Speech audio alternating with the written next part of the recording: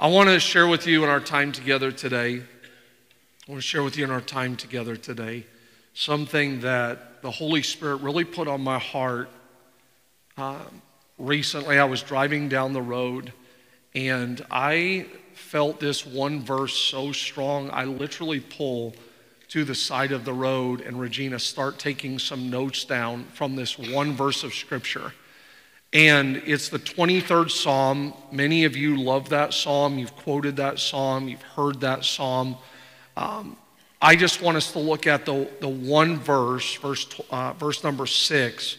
And it says this: surely goodness and mercy shall follow me all the days of my life.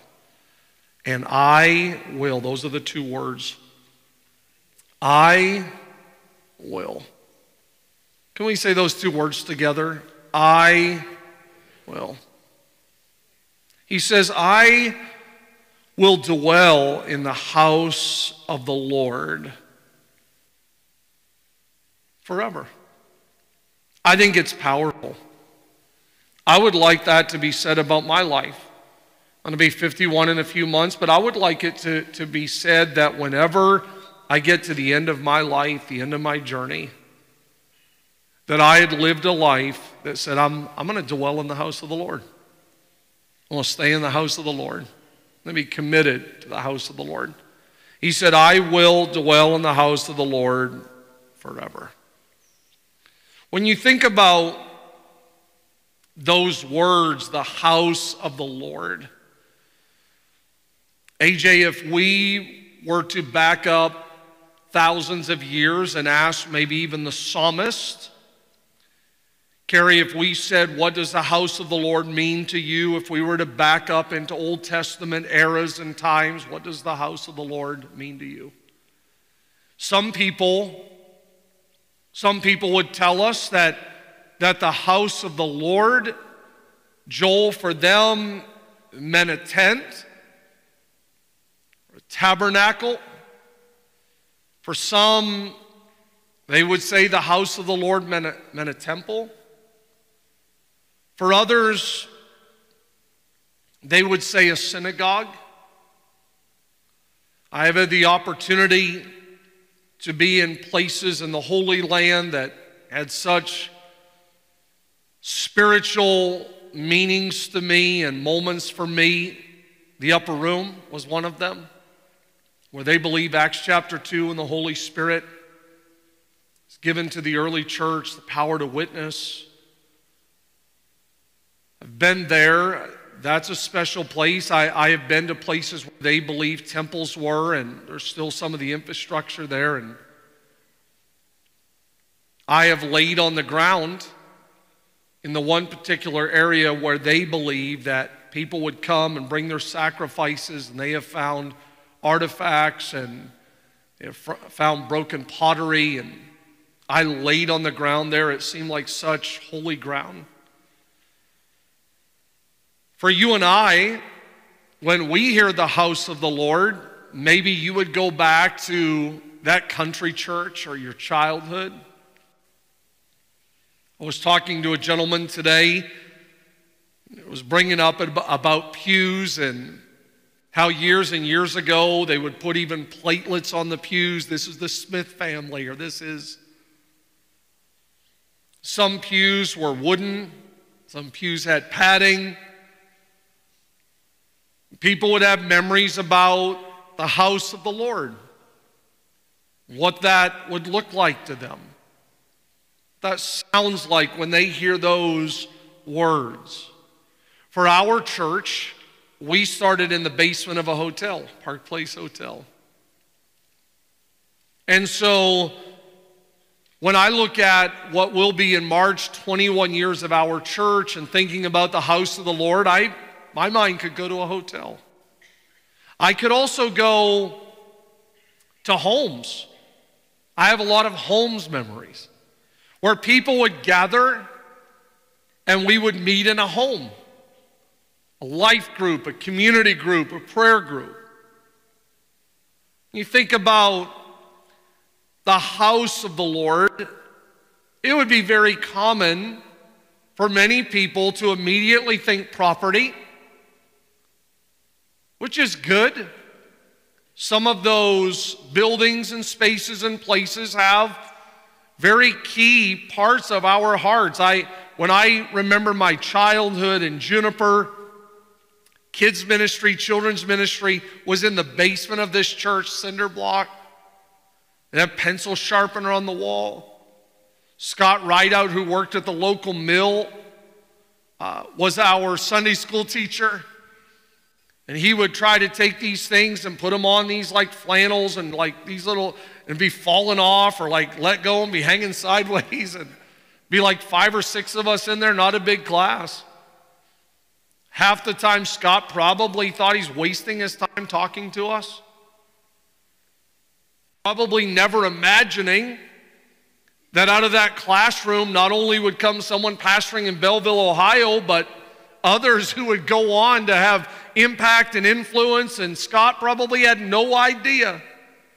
When we're 8 or 10 wanting to get out of the class to go to the back, they had this big swing set in the back of the church. We couldn't wait for Scott to stop talking so we could go outside. We think of properties, but we would also think of people. Scott's one of many that have influenced my life. We would think of people here. When someone says Storyside, we don't just think of 541 State Route 97 and 41 acres. We don't just think of 60-some thousand square feet of space. When someone says Storyside, it would be very easy for us to start thinking, I love the Thomases. I love the Zook family. I love the Bolins. I love the Coopers. I love the Wades. I love the Houchins. I love the Santoriellas. I love the Borden Kirchers. I love Debbie Gwill. I love Sandy. And you could go around, maybe you would look down your row or you find yourself in the lobby. Thank God for the property. But I'm really grateful for God's people. Charles Spurgeon said this, I believe that every Christian ought to be joined to some visible church. That is his plain duty according to the Scriptures. God's people are not dogs. Else, they might go about one by one, but they're sheep. Therefore, they should be in flocks. When I think about what I love about God's house, or in a general sense, what do we love about God's house? Or Carrie, if I was to ask you, what do you love about God's house? I think, Jen, we could make a whole list of things we love about God's house. Like when I started thinking about this, Tom, and pulled to the side of the road and the subsequent time since, but when I think about what I love about God's house, one of the things that would come to my mind is I love the care that comes with God's house. Care. This week, Angel and I, on Friday's our date day, and it started with my daughter Jalen, who's getting married in June, and Mary and Corbin, and they've been looking at some houses and trying to find a house. And so one of the houses that they're looking at, we drove Friday, we had a coffee, we go look at the house. And then from that, Angel and I drive to Mount Vernon, and we went and sang happy birthday to Phil, who turned 83. I believe he's watching online right now. Phil turned 83 this weekend. And we sang happy birthday to him. He's there in the bed and tears, and Angel and I are singing to Phil and pray with them. And then we go to the hospital while we were there, and we prayed with Rendell Shira. Rendell, great man, he's on our worship team. And Rendell is in the hospital in Mount Vernon, had surgery on his hip and some other things that have been part of that process with the healing. And Angel and I went to pray for Rendell. And while we are there, Rendell begins to share with me, these people have prayed for me, these people have texted me, these people have visited me. Craig and Cindy Lewis was here last night. And while we're there, I ask Angel to pray, and my wife starts praying. I mean, like this. I love when my wife prays, but I felt like she even took it up a notch. I have Rendell's hand here. She's on the other side of the bed, has Rendell's hand. And I mean, she is praying. Like almost like the prayer, like we are waging war for Rendell's life and future. And I didn't realize in the moment, I loved it. But I didn't realize in the moment, we finished praying. And my wife starts telling Rendell, your hand is freezing cold. You have no blood circulation in this hand. We need to pray the blood's flowing. And Rendell says, pulls up the blanket, somebody's like, oh, I have a big ice pack on my hip.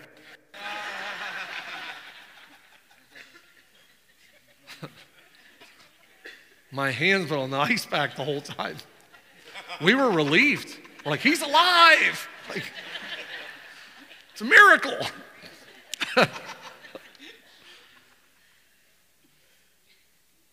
I was trying not to like lose it laughing, but then her prayer made sense. Like, I mean, she was going to God with Rendell's cold hand.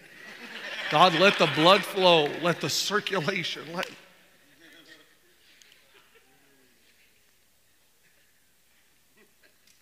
But my point is, because there's a lot of things that would come to mind, but when I talk about what I love about God's church, I love the care. I love the fact that I don't walk into Rendell's room and Rendell says, no one's text, no one's called, no one's stopped by, no one.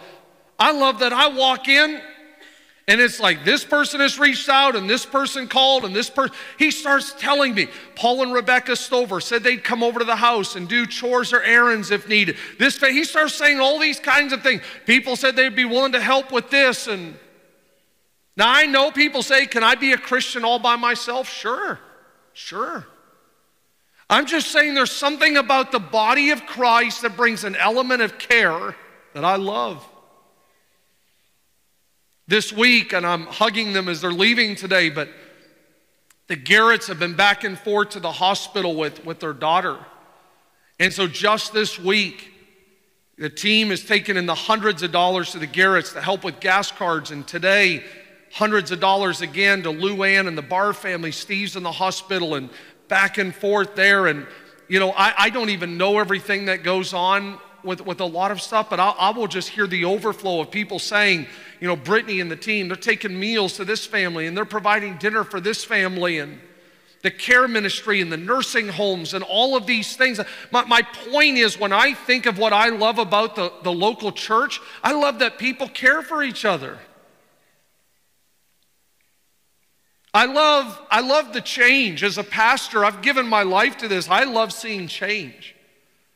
I'm not that I'm against attendance. When they say last week we had great numbers with attendance in kids ministry, and I love hearing the metrics when they're like, we had 500 and some cars, or we had this many hundreds of kids, or, you know, I love that.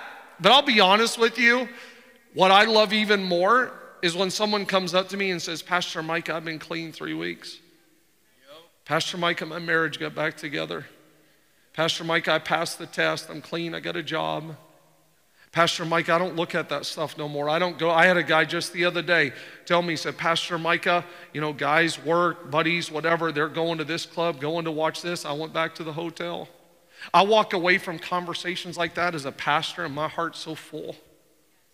Not for religious sakes. I just love change. I love when old things pass away and God brings newness. I love when people are like, I found hope, I found peace, I found freedom. I love that the church is able to witness change, conversions. I love the community of church.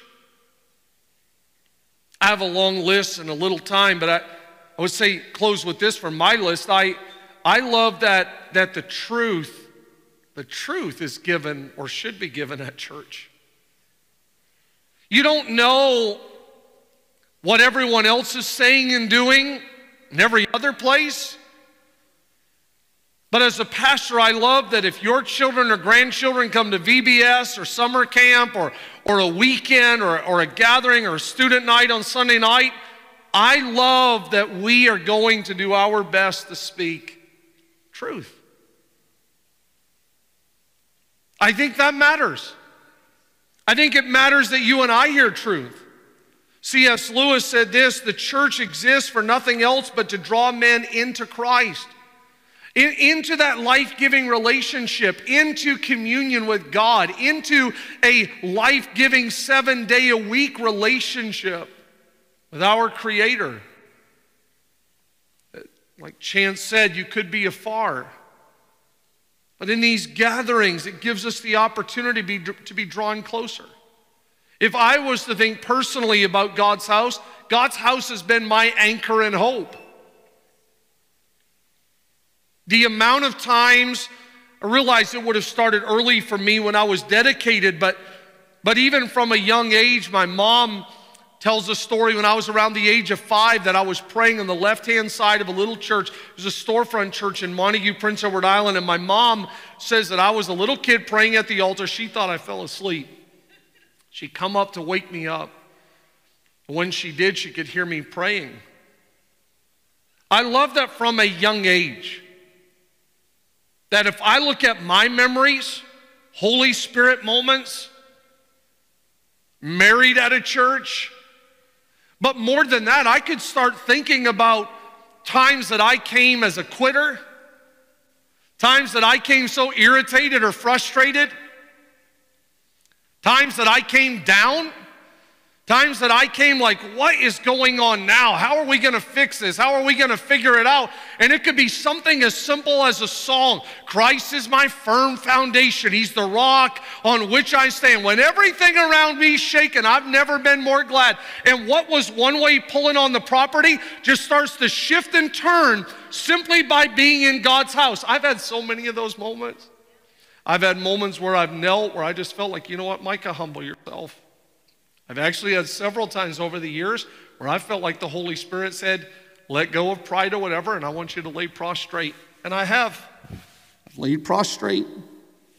I've had times where, because I think everyone, I've shared this before about sometimes in praise and worship, even as a pastor, I'd be like, a couple months ago, I was like, I'm not jumping. I've had moments, I have people share with me, Pastor Micah, I've never raised my hands, I've never cried. What's everyone going to say? What's everyone going to think? I just think there's something about growing in those moments of saying, I'm grateful for God's house. I'm thankful for God's house. When I come here, with all due respect, I'm not here for everyone's approval. You're not here for everyone's approval. We are here to experience the presence of God and the Spirit of God. And all of those things for me, when I think about it, just make me so grateful for God's house. I love the local church. But here's the thing. It's not perfect. The perfect church is heaven. There is no perfect church. There's no perfect pastors. There's no perfect people. If you look down your row right now, you don't see perfect people. And for some, it may be a shock or surprise. You're not perfect. I'm not perfect. We're not perfect.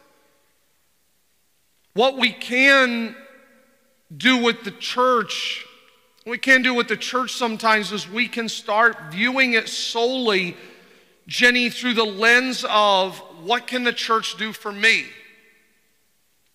The song, the setting, like we'll start viewing this, what has the church done for me? And the gift cards are great, and the meals are great, and the visits are great, and they're like, God, let the blood circulation in Jesus' name. Like that's all a beautiful thing, but if we're not careful, we'll just start thinking, Nick will start thinking, what has the church done for me? What is the church doing for me? And if there's not enough did stuff, we're going to get mad or offended or upset. There is a step beyond just what does the church do for me, and I think it's a fair question because if we don't ask it, we'll live our entire lives only focused on what the church does for us. Instead of maybe taking that extra step and just asking ourselves, what will I do for God's house? What will I do for God's house? Instead of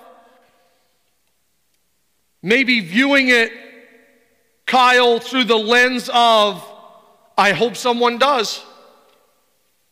I hope someone does. Or I hope someone will. Because we could start thinking that. Like, oh, I hope someone straightens up those chairs. I hope someone puts those tissues where they should be. I hope someone wipes up that spot on the floor. I hope someone shovels the entryways. 17 of them out there. I hope someone picks up the trash. I hope someone gives. I hope someone comes and practices. I sure don't want to walk in and nothing. I hope someone turns on the heat. I hope, like, we can live our life starting to think that, what am I going to get? The psalmist just says these simple words, I will. Not even we will. He personalized it. You know, there's times in your life, you're not going to have your whole family on board. You're not going to have all your friends and buddies on board. Not everyone at the gym or your job's going to agree with what you're doing. He doesn't even say we. He just personalized it. He says, I will. Just so you know, that's what I'm doing. I will. I wrote down a few things when we think about I will, I will, I will. This week when I was preparing for the message, it reminded me, this is a true story. I've heard this pastor tell the story a few times, but Zach, this pastor tells the story. He has several kids, and he asked his wife, babe, what is the thing that I could help with throughout the week that would just really help all your stress levels? And like, what could I do? He heard the story several times. He said that his wife told him, my greatest stress is Monday to Friday, 4 to 6 p.m.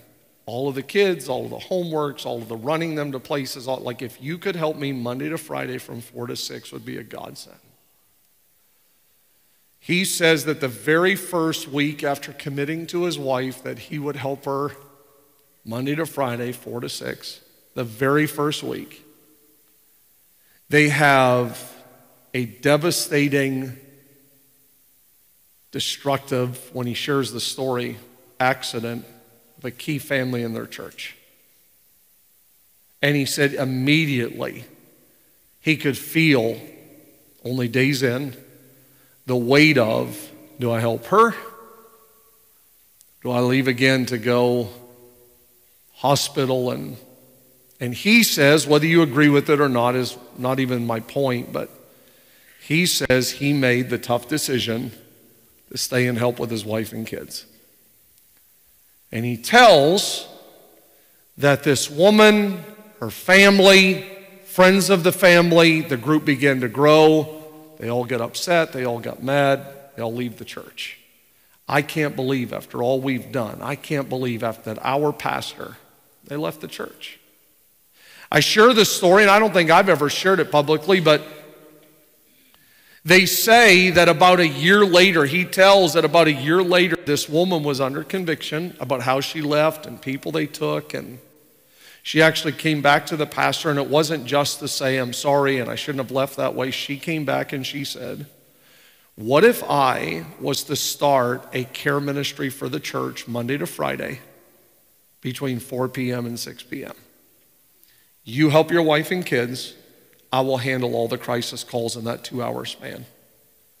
They said that care ministry has become one of the healthiest, most impactful care ministries in church nationwide. It's a very large church, but birthed out of this lady that goes from, I can't believe, to a year later saying, you know what? I will. I will. You see, there's something about, because every one of us could do it right now. You could say, what would you like the worship team to change? What would you like the production team to change? What would you like the kids team to change? What would you like the parking lot team to change? What would you like the online, the social media? But just to press pause sometimes and say, but what can I do? What can I do? I wrote down a few things in closing. I want to share them with you. I will honor God's house. These are just a few I wills. Everyone say, I will. I will honor God's house. I will prioritize it, respect it, value it. Haggai 1 verse 4, your people are living in beautiful houses, but my temple is still just a heap of stones. It is time for someone else to do something. It's time for them. Instead, it's time for you. It's time for you to do something about it. That could be a lot of things, whether or not it's saying, I don't want to be selfish with my spirituality. I will be an inviter.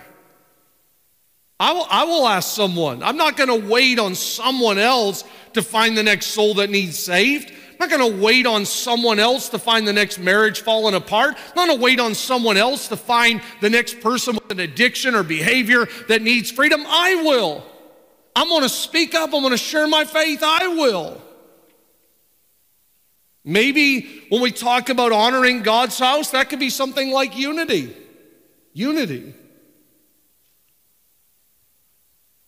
That you're like, when people start causing strife or division or gossiping, the Bible talks a lot about it. And I get it. In the moment, no one wants to speak up. Like sometimes we think the win is just not saying something. Well, I didn't say anything. But what if you just own, maybe one of your I wills is, I will honor God's house by saying something.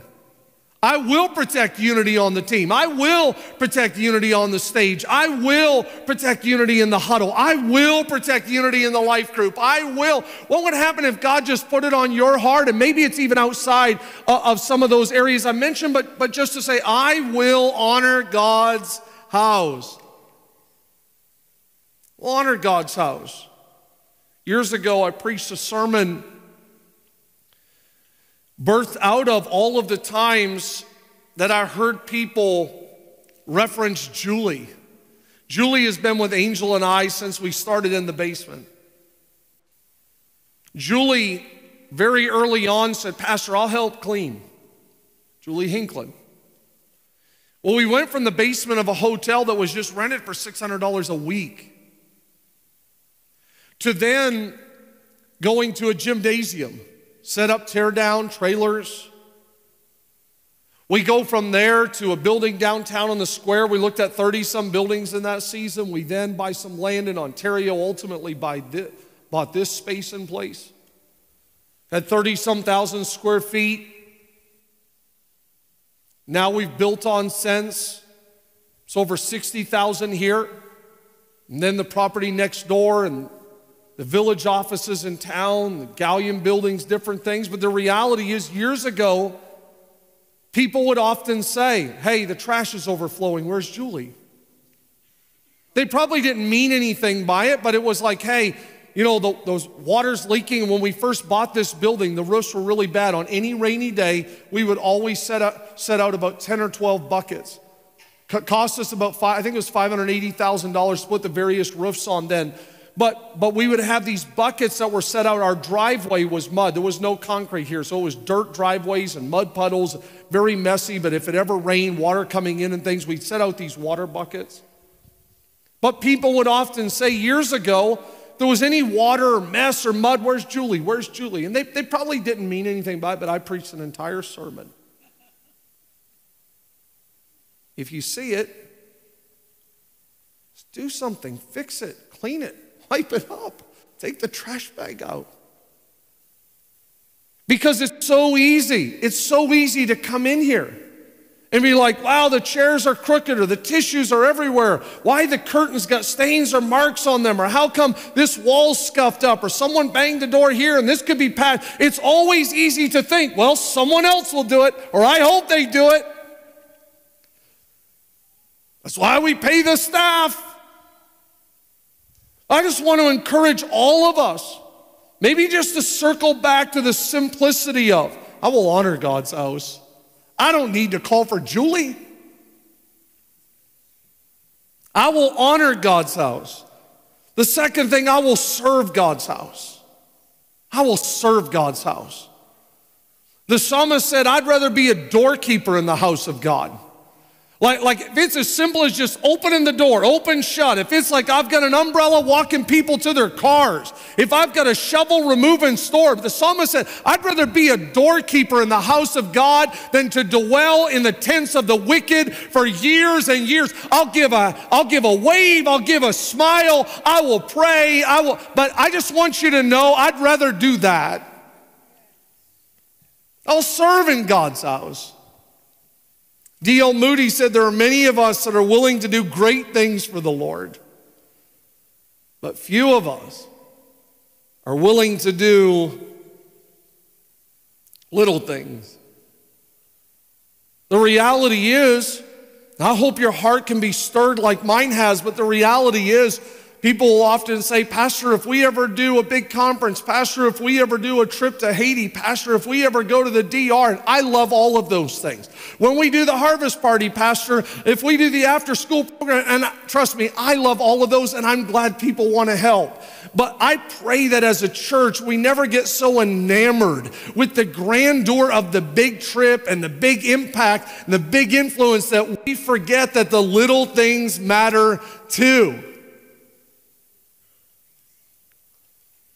I will worship in God's house. Everyone say worship. Psalm 5:7. But by your great mercy I can enter your house. Psalm 122 verse 1. I was glad when they said unto me, let us go to the house of the Lord. Romans 1. One of the most somber scriptures that is written, where it opens the door to all kinds of sin and sexuality and all of those things if you read it in totality.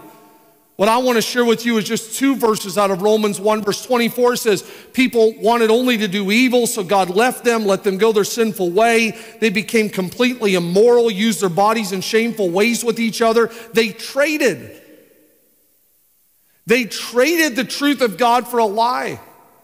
They bowed down and worshiped the things. I'm not here, I have kids that play sports. I'm not saying it's sports and schedules and life and possessions and materials and all of that stuff, but there is a reality with the lust of the flesh and the lust of the eye and the pride of life that you and I can stop valuing God and the things of God and give our energy and efforts to everything else. He is the one that should be praised forever. He should not be getting my leftovers. He should not be getting what's left over, the remains, the remnant. He should be getting my best. I refuse. I want to challenge you today. I hope you're just stirred to say, I refuse to lose my praise and worship over inhibitions or fears or perception of what someone else thinks. Over what someone else in the room might say. I would rather that pendulum swing in your heart and you just have something on the inside of you that says, you know what? Sometimes you may see me raise my hands. Sometimes you may see me clap. Sometimes you may see me cry. I love you and I'm glad you're here, but the most important one I'm here for is God, and I will worship in God's house. I'm not coming to sleep. I'm not coming just to finish my coffee. I've had people say they come to meet singles. I've had people say they come for business networking connections. I hope all of those things happen, but if that's ever your number one reason you're here, that's not a good reason. All of those should be secondary to the primary, and that is, I have come to worship God. I have come to praise Him. I have come to thank Him. I have come to honor Him. That should be our primary priority. Come on, let's thank God today. I will worship in God's house. I will give to God's house. I will give to God's house. When you think about giving, I have a lot of jokes that come to mind with giving, but one of my favorite is the church that needed money and is a traditional church. I grew up on hymns, songbooks. Anyone else grew up on hymns and songbooks? That was my childhood. I heard the joke about the traditional church. They asked the church, we need money, and if anyone would give $20,000, we'll let you pick the next 3 hymns. And the little old lady in the back, she was like, I'll do it, Pastor. And she's like, I'll take him, and I'll take him, take him.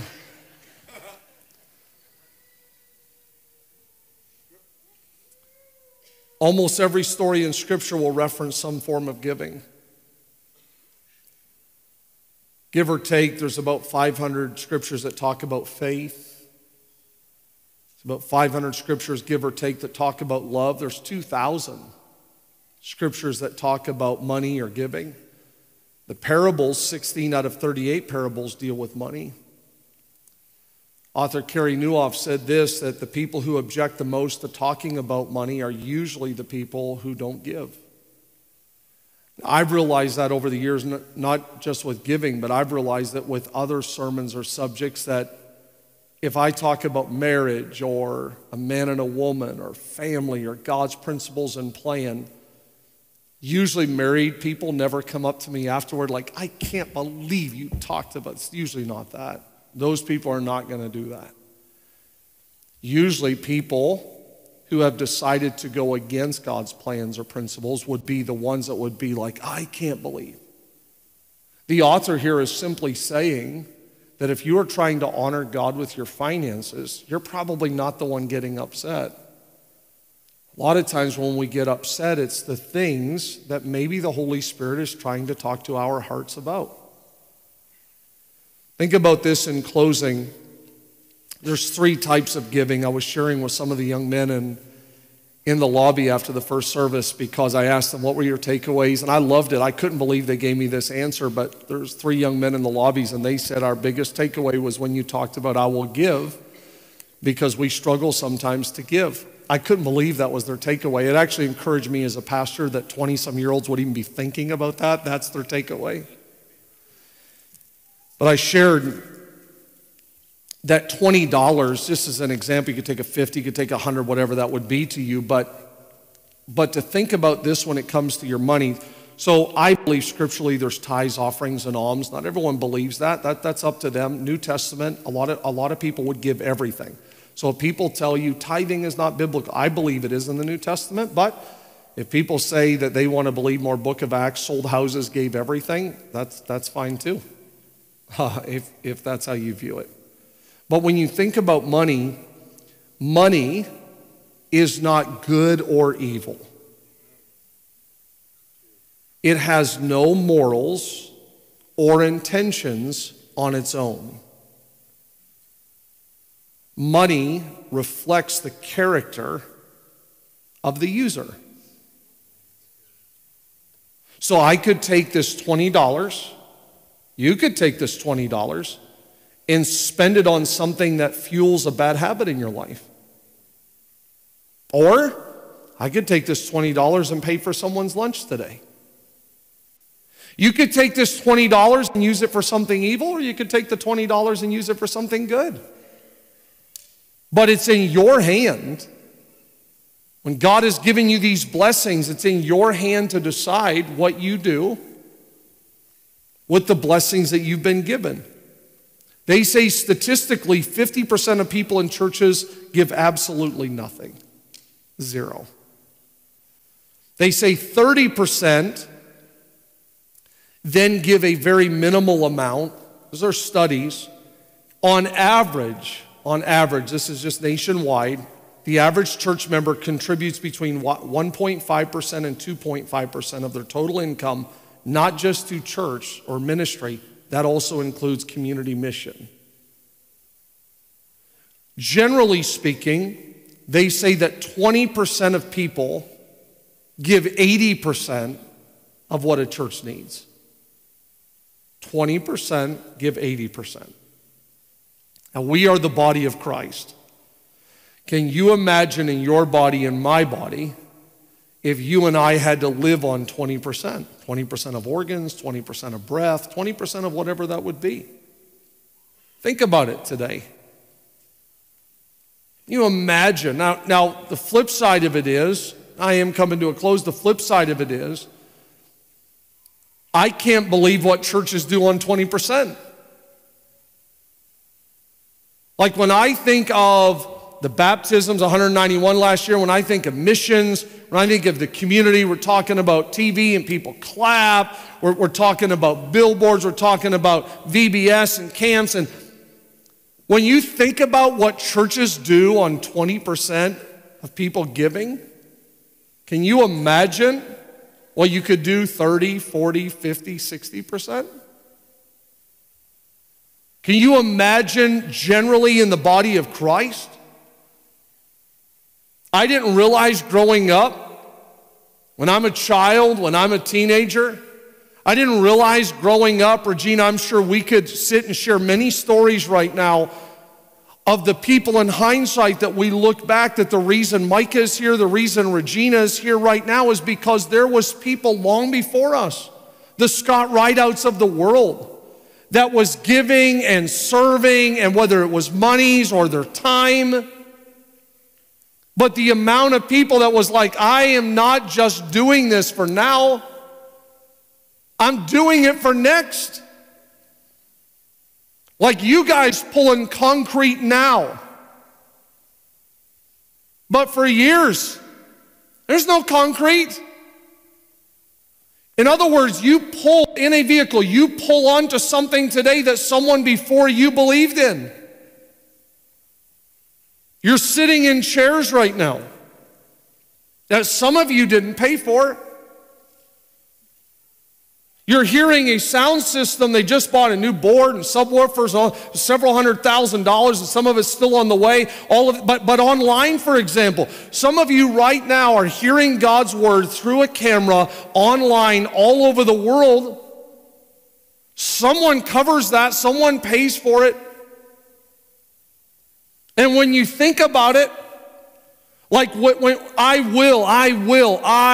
will people outside of the Lord's return, will people 5 years from now, 10 years from now, 20 years from now, will there be people reaping the benefits of God's presence, God's word, God's spirit because of what I'm doing right now in 2024? Because there once was a time, 5 or 10 or 15 years ago, people were doing things that you and I are reaping the rewards of now.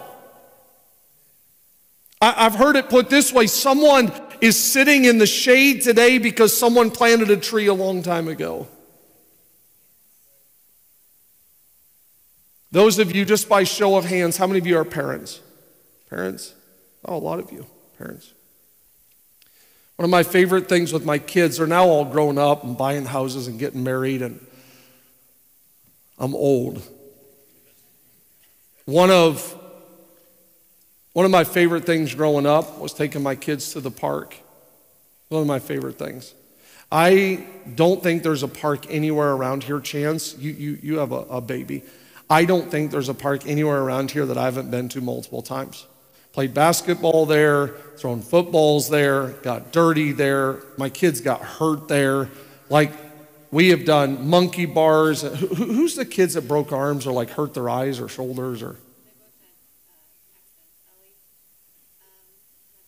Ellie cut her chin, so they'll get a scar or whatever.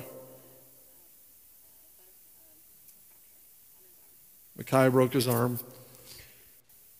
I'm always and this is everything though. This is rafting, this is life. I'm always the parent where Angel can be like, and what were you thinking? What is it exactly you were doing?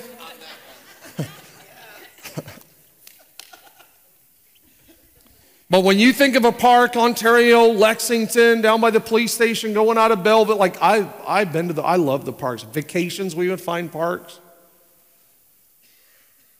I have it written in my phone, not that you should think this, but it's almost like, because I tell Angel, like, this could be the last whatever with Jalen before she gets married. This could be the last, like this, I can't help it, my mind just thinks those things. And I have it written in my phone the day that my son, so I would push him on the swing, Micaiah Solomon, and my son would always want to go, that's why he probably broken arms and stuff, but he would always want to go as high as he could. I mean, like, just get that swing going just as high. And so I'd be pushing him, and then he would always want me to get push, and then run underneath of him out the other side. I have it written in my phone, Matt, the day that Micaiah told me he figured out how to do his legs out and back and out and back and out. And I'll never forget the day, because my last kid, never forget the day that he told me, you don't have to push me anymore, Dad. I got it. I know how to go high. I don't need you anymore. I wrote it down in my phone, but I was thinking this week how unbelievable it would be if when it come to serving, if when it come to giving, can you imagine if Christians ever got to the point where they were like, you don't got to push me no more? I've been in several hundred churches, Kyle. I've been in churches where they did 3 offerings. I've been in churches, my wife would tell you, where they had a calculator down front. I've been in churches where they were like, hey, David, they said this. If you're an elder, you give this much. If you're a deacon, you give this much. I've been in churches where they'll be like, how many 500s, how many thousands, how many 5,000s, how many people standing up and down. I've been in churches where I feel like just, even now, I don't know if you've noticed, but it's been several months, we don't even take up an offering now. We tell you that you can give as you exit and giving station, whatever, but this is before I was even thinking about this. I would just love for Storyside to get to the point where it's like, I'm not twisting no one's arm. I'm not begging you to help with kids check-in. I'm not like, please, will someone park a car? These people coming in, they need hope. They need peace. They need the joy. Please, will someone carry an umbrella? Please, is there anyone that'll tithe? Please, would you honor God with your... Not doing it. I'll teach it. I want you to think about how awesome it would be if we ever got to the point where we're like, you don't got to beg me. You don't have to, please. No, you don't even have to push me. I'll serve. I'll help. I'll give. I'll worship. I'll honor. I will. I will. I will. I've gone over my time, but my final thing is just what the psalmist said, I will dwell. Everyone say, I will dwell. This is probably the biggest of all of them. This is probably the one that's going to get the most attacked in your life. If you say, Pastor Micah, which one you think is the hardest? It's this one right here. I'm going to say it to you and then we'll pray. But I actually think the dwell is probably the one that the devil is going to try to pick at, and he's going to try to point out, and he's going to try to pull you away from. I will dwell. There's always going to be something that frustrates you or irritates you. There's always going to be something you don't understand. There's always going to be something you're like, why are they doing that? Why'd they move that? How come they're doing that? There's always going to be someone that walks by and you're like, hey, why didn't they wave? Why didn't they shake my hand? Why didn't they fist bump? Why didn't they like something? Pastor Lonnie's thing, like Pastor Micah, they didn't do nothing. I didn't even get a sup. Nothing.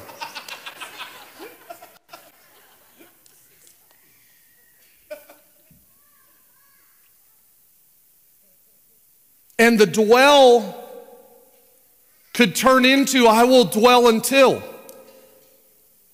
I will dwell until I don't like this, or I will dwell until I don't like that, or I will dwell until I didn't get no gift card. Well, I'd Garrett's and bars. I paid my own $3.39 a gallon. Is that your until? No one come and prayed for my cold hand. Is that your until? Is that your until? I can't believe that usher. I can't believe that greeter. I can't believe that one lady at the check-in. I can't. Is that your until? I don't think they took a strong enough stand on what I can't believe they posted. I can't. Is that your until? No one's spotlight me yet. They got people up there spotlight, been here 6 months, 12 months. I've been here 12 years. Is that your until? What's your until today? What is it that the enemy is like, oh, I'm getting them exactly where I want them? Because they have all this fine print to their faith. They have all these contingencies on their Christianity. I will until what? Until he doesn't answer your prayer the way you wanted him to? Until you hope for this and you got that? Is that your until? Until you're like, God, I thought. Now you're in a season of life where it's not what you thought. Is that your until? Or is your heart to say, I will? The psalmist said, I will bless the Lord at Not just the good times, not just the great times, not when everything's working out the way I want it. I will bless the Lord. I will. When, Micah? At all times. At all times. His praise will continually be in my mouth. Why? Because I already made a promise. I will dwell in the house of the Lord. I'm going to make it all the way to the end. I will. If we had time, or if you're taking notes, very quickly I'll give you this as we pray. The Apostle Paul, there's about 12 things he said he struggled with, but I will just give you a couple. 2 Peter 3:16, he said, the Apostle Paul said, I have gone through some very serious misunderstandings. How many have had misunderstandings in church? He said, I have gone through unmet expectations and selfishness. It's Philippians 2. The Apostle Paul says in 2 Timothy 4, I went through abandonment. People left me. He names some of them by name. They left me. They let me down. I counted on them. I learned I couldn't. He writes in Acts 9, he tells about criticisms and skepticisms that he felt were unfair, that people were questioning his motives. I feel the Holy Spirit even saying it. In Acts 15, he writes about disagreements, people that got to the point they couldn't even work together. He writes in 2 Corinthians 11, verse 22 to 29, he writes about his disappointments. How many's ever been disappointed before? This same guy that you would read all of this and you'd be like, there's no way this guy is still an I will. There's no way, with misunderstandings and unmet expectations and abandonment and criticism and skepticism and disagreements and disappointment, there's no way this guy's still in the game. But on the contrary, this same guy says in 1 Corinthians 15:58, so my dear brothers and sisters, so my dear Storyside, so my dear Micah and Angel, so my dear Brian and Bree, so my dear Joel McKenzie, so my dear sound team, so my dear ushers and greeters and kids workers, and stand strong. Don't let anything change you. Don't let it harden your heart. Don't make it put walls up in your life and you're like, I'm not doing that no more. I'm sick of that. Don't let anything change you. Always give yourself a little bit, because you know once you're bit once, and once you're bit twice, and once you're bit 100 times. Now you're just going to give a little and only be 1 foot in and 1 foot out. That's not what he says. He said, give yourself fully, all in, to the work of the Lord. You know that you're working the Lord. You know that the baptisms, you know that the dedications, you know that the outreach, you know that the helping men and women find freedom from addiction. You know the worship sets and the practice. You know the hours you put in, Johnny. You know your work's never wasted. You know the VBS. You know the summer camp. You know the smile. You know the wave. He said, you know it's never wasted. Well, that doesn't make sense. You just said there's misunderstandings and selfishness and abandonment and criticism and disagreement. You just said. I know. But even in the middle of that, don't let anything change you. Give yourself. And he tells them, just rest assured, never wasted. You never gave one time that was wasted. You didn't serve one time, it was wasted. It wasn't wasted.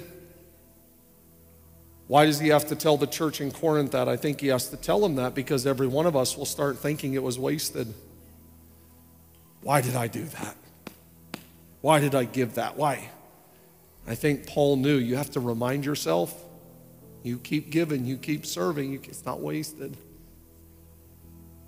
As you close your eyes, allow me the opportunity to pray with you today. Can we say the two words together, I will? Just with eyes closed all over the room, can we say it again? I will. Can we say it one more time? What is it the Holy Spirit is speaking to you right now? I will. I will work on my marriage. I will keep praying for my children. I will keep my faith. As for me and my house, we will. What is your I will today? Maybe it's one of the things that I shared about this morning. Maybe for someone they're saying, I will repent. I will get right with God. I will turn my life around. Maybe for others you are stirred. I will serve. I will let some of the walls down. I will give myself fully. I will. What is the Holy Spirit speaking to your heart right now? I will let it go. I will turn the page. I will. I